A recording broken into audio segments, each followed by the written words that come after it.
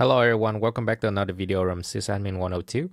In today's video, we will continue our security and hardening series. So this is going to be episode number 3. We will talk about security best practice email alert. In this video, I will show you how to set up the Monit custom email alert on OPNsense. So that's why we can detect brute force login attempts in real time. That way you can stay informed about the unauthorized access attempts.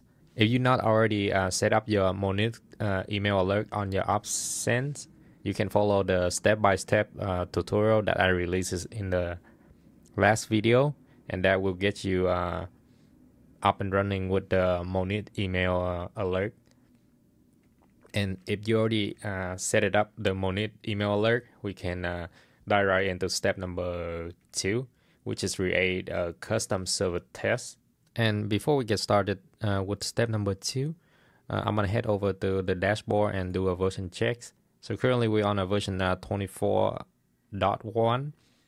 In addition, before you start doing anything, it's a best practice to do a configuration backup. So you can go to a system configuration and backup and create a backup for your configurations. And let's get started with step number 2. You would go to services and Monit and settings. We will go to server test settings. They call it server test setting, but to make it easy to understand, it's basically a trigger at the condition that you set, and if that condition is met, it's gonna trigger an email alert. Basically, that's what it is. All right, and we're gonna select add to add a new one. And for the name, we're gonna call it portal fail login, and the condition is gonna be content equal quote authentication errors and unquote, and the action is gonna be alert. By the way, you can just copy and paste the from my written tutorial. The link gonna be down in the descriptions. So when you're done that, we're gonna save it, and then we need to go to service settings. We're gonna add a new alert, and for the name, it's gonna be web portal fail login, and the tab gonna be file, and the path to the file gonna be where the audit log's gonna be at, and we're gonna select run the test that the portal fail login that we just created earlier. All right, and once you've done that, we can save it, and we're gonna select apply. And make sure you enable it as well.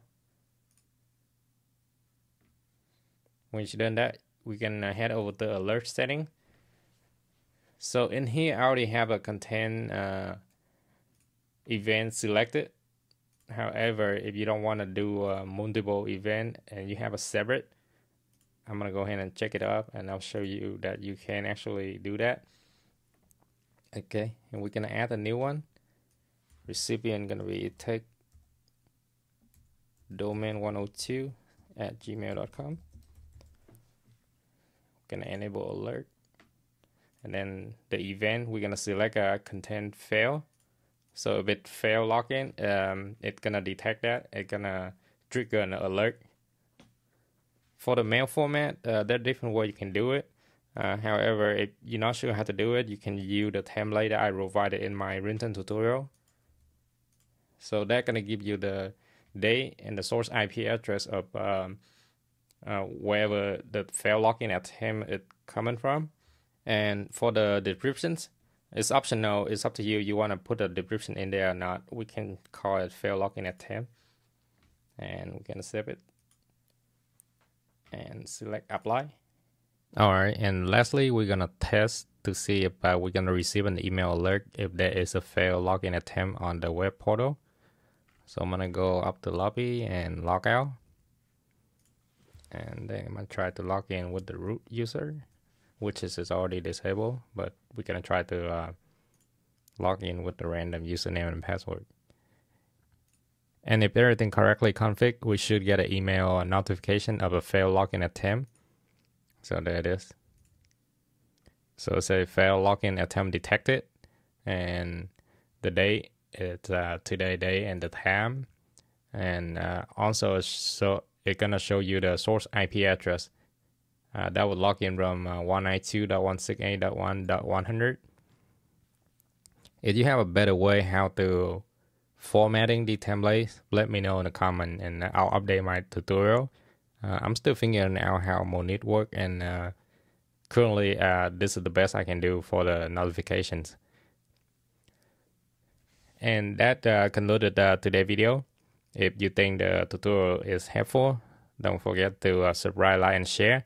Thank you for watching. Thank you for your support, and I'll see you guys in the next video. Bye bye.